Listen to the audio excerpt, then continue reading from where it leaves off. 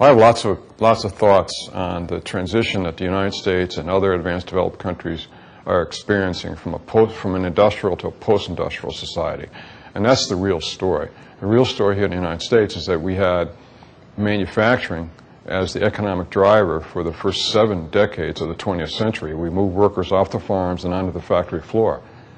We ended up with a workforce in manufacturing, roughly about 30% of our workers in 1970. But since then, that's been declining dramatically. Now it's only 11%.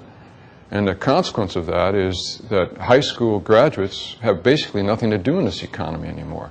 And that's a huge problem because there's lots of high school graduates who are hoping to build their lives around high-quality, high-paying jobs in manufacturing. That's behind us. Now wealth is being created in the post-industrial intellectual service sectors, which are finance. And here in Los Angeles, we have Hollywood, a very important source of wealth. There's the creative aspect of the Silicon Valley. We're really an intellectual, creative-based economy, where before we were a building, manufacturing-based economy. And the problem with the creative, talent-based economy is that it's a highly unequal economy. There are very few people who do extremely well, and most people are struggling to get by. And that's the problem, that's the basic problem that I see in the 21st century. I see a lot of economic growth ahead. The internet has increased the speed of communication, which is the essential driver, the essential determinant of the speed at which progress occurs, and that's really good. The global brain has added, in effect, about several billion people who are trying to solve the problems of the world too.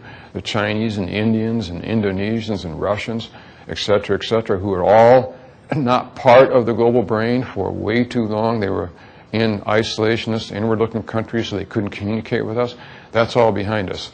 So I feel very, very optimistic about economic growth globally, especially here in the United States in the 21st century. I think it's going to be the kind of growth that we haven't seen before in terms of speed of growth, but it's also going to be an uncomfortable, unequal kind of growth with a few people who have the talent, who do the hard work, like the stars in Hollywood. They'll be doing extremely well. But many Americans are going to be left behind by a system that doesn't have much need for the services that they have to offer. And that's very uncomfortable, and it's going to cause political problems here in the United States. And it causes a lot of personal unhappiness and a lot of social unrest or disruptions. And we need to solve that problem. Here in the state of California, there's almost an emergency in the sense that we have almost half of our population Hispanic, whose educational attainments are not nearly adequate for the 21st century. And we're going to be ending up in California having an elderly, aged, retired, white population crowded up against the coast. And the workers are going to be the Hispanics on the interior whose educational levels are not adequate to really justify high-paid, high-quality jobs in post-industrial age. So from the standpoint of what California needs to do, we need to invest in that Hispanic community and get that educational attainment much higher. Otherwise, we're going to have a really problematic situation here in California, a situation that's going to be politically extremely hot because there's going to be a lot of Latino politicians and a lot of Latino voters whose economic outcomes are not going to be all that good. And inevitably, there's going to be a redistributive political system, and a very uncomfortable one that's class-based.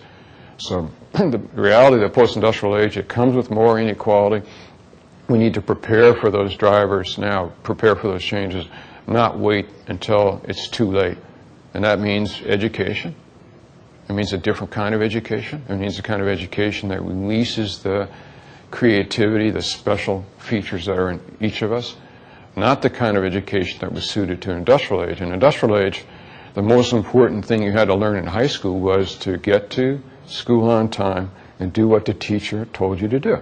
And if you learned that well enough, you were a great worker in a manufacturing society. That's not true for a post-industrial creative economy. You don't want people who get to work on time and do what the bosses tell them to do. You want to unleash the creativity that is in each of us. So we need a lot more education. We need a different kind of education. Otherwise, we're going to have very difficult political problems in the next 2 or 3 decades here in the state of California.